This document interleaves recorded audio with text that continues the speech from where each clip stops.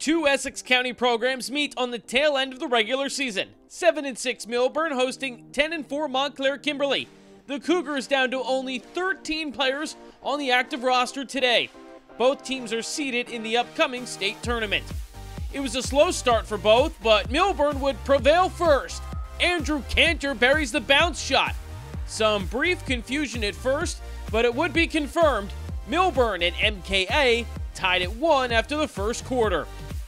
Montclair Kimberley had a very talented goalie in the cage. Jake Pryor goes down low.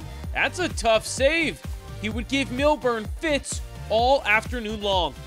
The Cougars' offense would find their footing in the second. They attack the cage. Evan Grossman sneaks that through in a tight spot. Then their top two seniors connect. Jake Waldman to Rollins Heath. It's in the same spot. MKA makes it a 3-1 game. Millburn would come roaring back in thanks to the left-hand shot of Blake Wiseman.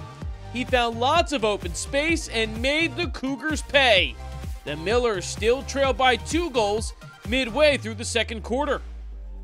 But MKA would end the half on a high note. Jake Waldman puts his defender through the spin cycle. What a goal! How about another look? Montclair Kimberley battling through the rain.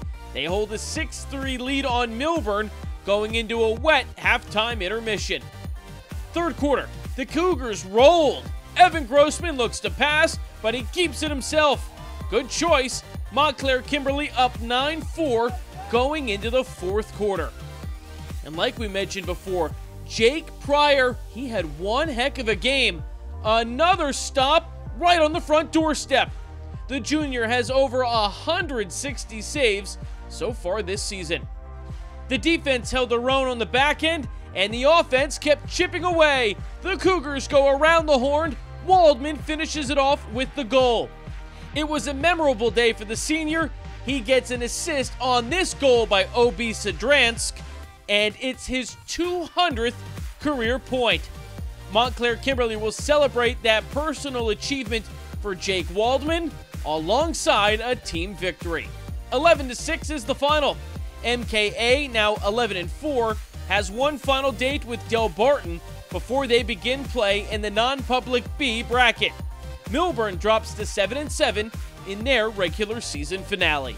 Reporting from Millburn, I'm Jay Cook with JerseySportsZone.com.